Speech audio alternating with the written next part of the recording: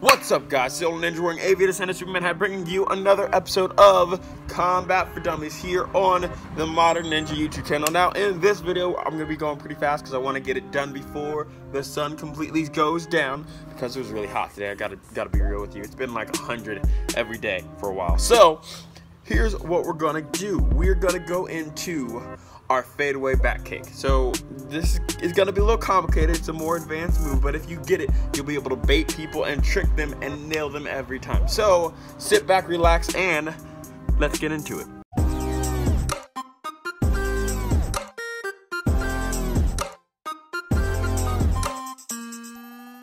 Now, once again, you guys are going to be at a slightly lower level than normal, just because so you can see my kicks a lot better that way. And again, I got to do this quick because I want to get this done before the sun goes down, before I leave on my Los Angeles trip. So if you're, I don't know when the Los Angeles trip video will be posting, but this is recorded just before I leave. Like literally, I fly out tomorrow. So here's what we're gonna do: the fading back kick, the fading spinning back kick. So your opponent is gonna be on this side.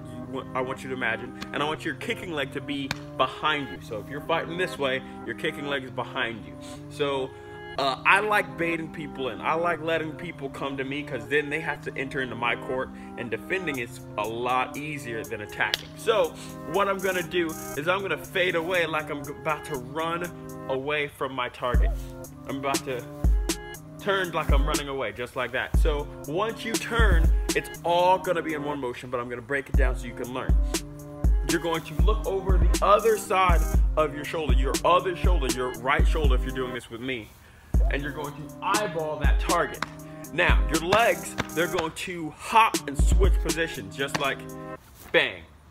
One more time, hop switch, just like that. And then your right leg, which is still your kicking leg, will do a side kick, coming out like that. If you don't know what a side kick is or how to do one, go back in the playlist. I covered side kick a while ago, so you should be able to find out in that video for more information about side kick. But anyway, so you're facing your target, you turn like you're about to run, you look over at your target, and then bang, hop, switch, and kick.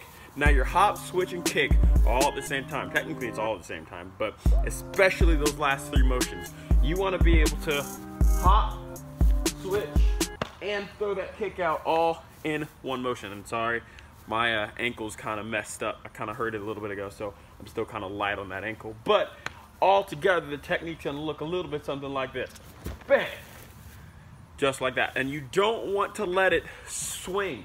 Like, you don't want to kick early and let your kick arc, because that A hits the side of your target, which isn't the goal for this kick. The goal is to hit the solar plexus, where the diaphragm is, the base of the diaphragm, so that you can hit all the air out of, your opponent.